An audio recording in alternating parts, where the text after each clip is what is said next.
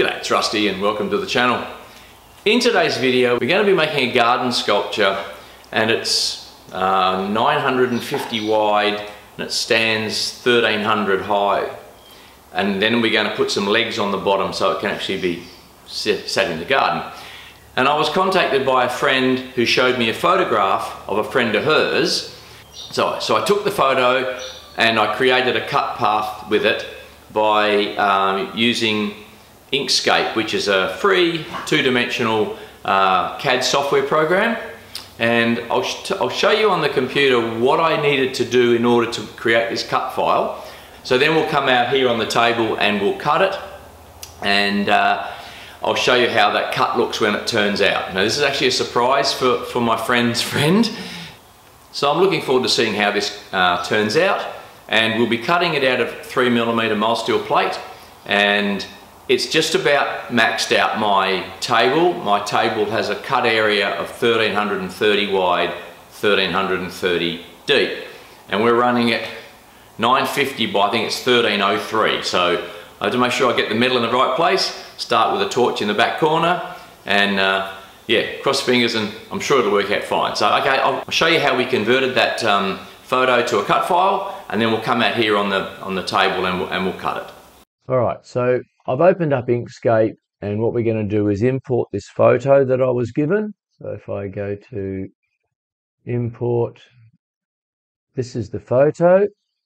Right, so this is the photo my friend gave me of her friend standing on what looks like some sort of roadside distance marker or something. And what we're going to do with this, in order to create a cut path, there's two things you can sometimes do. You can go into this path trace bitmap, but I've used that function and it doesn't get a nice clear picture. So the other option we have available to us is over here in the tools bar. There's a Bezier tool. Now the Bezier tool allows me to draw around this. I'll just blow this up a little bit and I'll show you what I did. Now this is not meant to be a tutorial on how to use Inkscape. This is just a brief overview of what I did to create a cut path. There's far better people who teach Inkscape on YouTube. So, but this is what I did. So I used the Bezier tool. Let me just zoom in a little bit more here so I can see. And we just pick a spot. So we start a point here, and when I click the mouse, I leave a reference point or a node anywhere that's a straight line, but I can then bend that up later. So I can come around here, a little bit of poetic license with some of this shaping, but you can sort of get the picture of what I'm doing. I'll go fairly quickly. I don't want to bore you with how I did it, because I'm sure there's people who know better ways or quicker ways of doing it than me, but this is what I did. There, down there, come down here.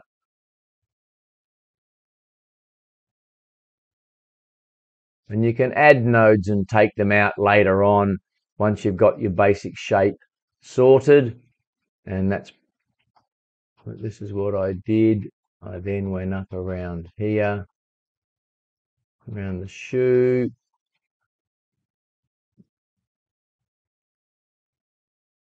And I will go back in and trace all this tread later, but just let me work my way around this at the moment, and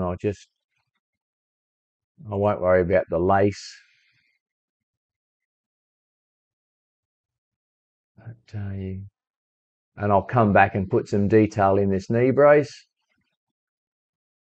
because she was wearing the brace, so that's sort of a feature of hers that would sort of stand out a little bit.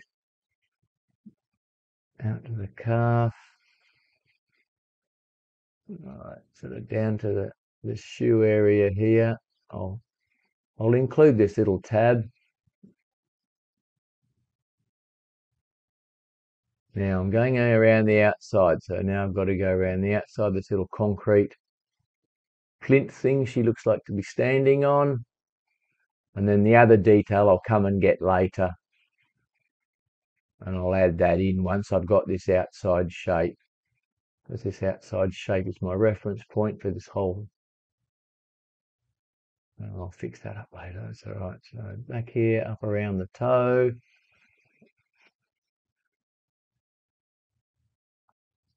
Again, I won't worry about this lace, but I'm not going to be too concerned about the wrinkles. But again, I can just go and mark all these points of reference. Out here and round up to the armpit.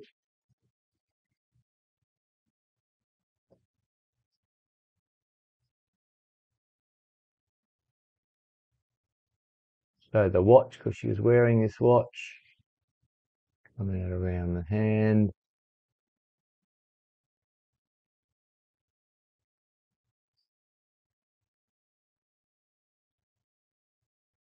Okay, down here, up around the watch.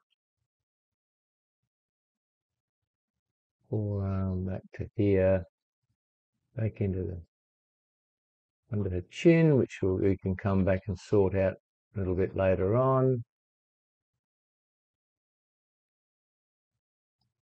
And nose.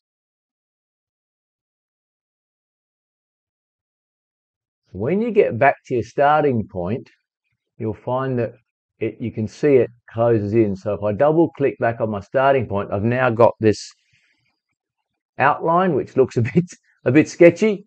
So the first thing I'll do is actually go and highlight the line, and I want to change its color. So I want to go to the stroke and make it something that I can sort of visibly see, which I can.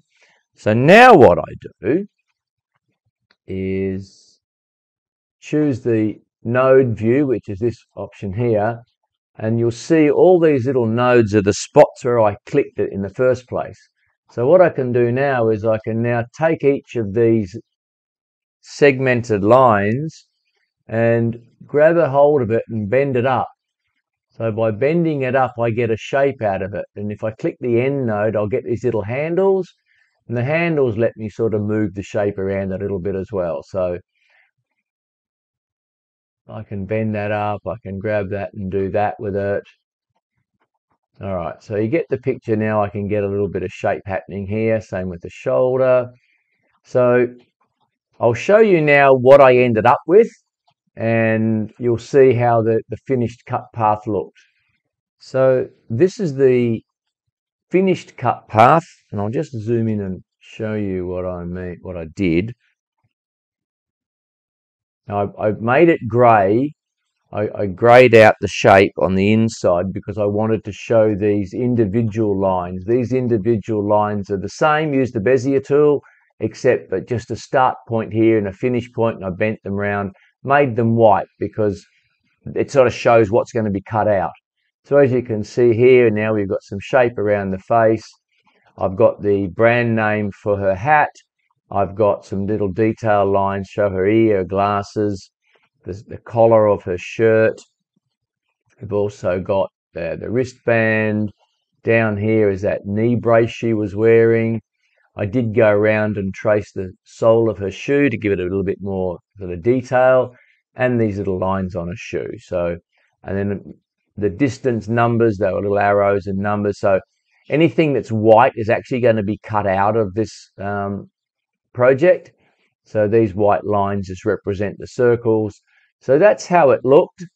And I'll just show you the photo now. I'll bring the photo back in and we'll put the photo next to it, and you can see for yourself how it looks. So I'll just import this photo, which is this one.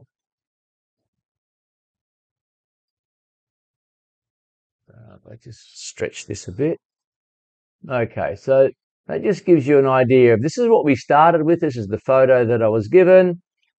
Go away from her foot. And this is the cut path that we've ended up creating, and all these individual pieces are separate cuts. So that's what we did in Inkscape. So now we'll take this finished cut path here, and we'll take it out on the table, and we'll load it into the software, put some 3mm plate onto the table, and we'll cut this out. And we're running the MyPlasm CNC software, and this is the cut file. I've imported it into the cut program, and we've sized it 950 wide, 1304. So it's turned out at 1304 long. My settings over here, we're running at 1600 millimeters a minute of cut speed. Our second cut for when it goes around a corner is 1000. We're running the torch height controller on 0, which is actually in auto mode, so we're letting the software determine from the arc voltage the required gap between the torch and the material.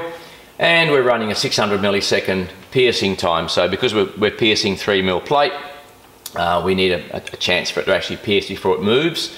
And we're running a 30mm float height, so basically every time it does a cut, the torch comes back up, it comes up 30mm, and then it moves away to the next pierce point and then goes back down again. So that's the setup. All we need to do now is, I've told the torch it's up in this top left-hand corner of the sheet, and I'll just show you on the table where that is, because we've got to be pretty precise because of the size of the plate and the size of the cut. And this is our sheet of material. This is actually a full sheet cut to 1330 long, so it just fits on the table. The torch is up in this way in this back corner, so that's our starting point, and we tell the torch where it is in relation to the cut path, so we're starting right up this back corner. Okay, so we've told the torch is up in this top corner, which is that function, so we'll hit the start button. Where's it going to go? It's going to come.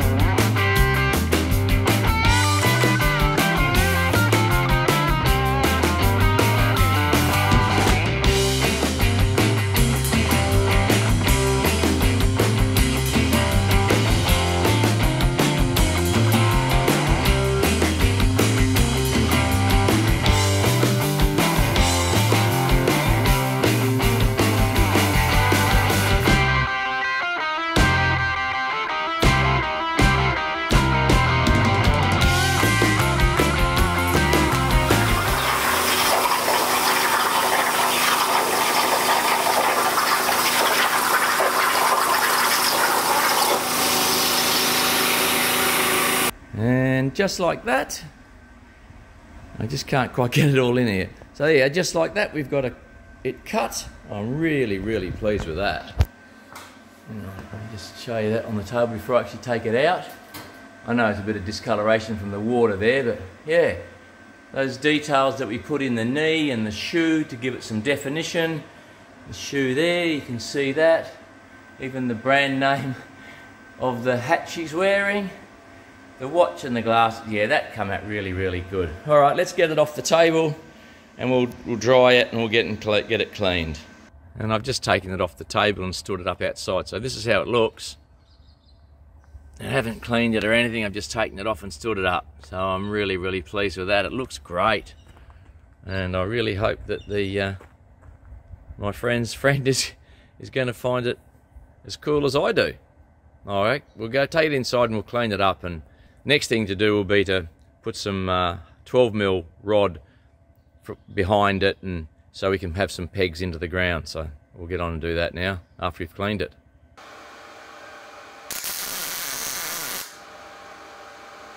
So now we've got this garden sculpture off the table, we need to add some 12mm long round bar spikes so it can stand up in the ground. So we've got 300mm below the bottom of the sculpture, and I've got probably 300 on the shorter one, and the longer one that runs up behind the lady's knee goes all the way up just to give it some support, because the narrowest part of that whole sculpture is the area of her right knee that she's standing on. So we just ran it all out there to give it a little bit more strength. So we just welded those spikes on, and that'll certainly give it a firm base for it to stand in the ground.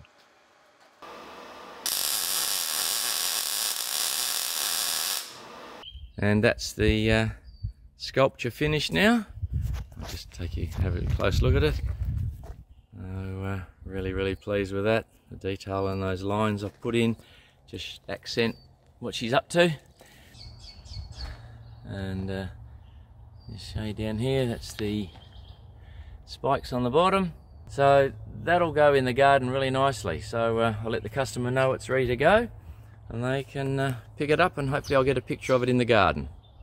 Well, I've finished this garden sculpture. I've delivered it to my friend, and she was over the moon with it.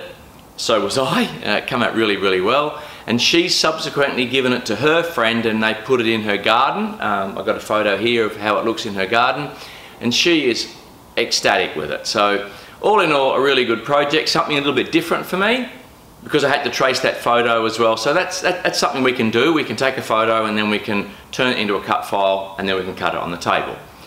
So if you like the video, a thumbs up would be appreciated. If you'd like to subscribe to the channel, the subscribe button's down here. If you have any comments or queries, please put them in the comments below. And if there's something that you don't like about the video and you give it a thumbs down, I'd appreciate it if you put it in the comments what it was you didn't like, because I am always trying to create better content.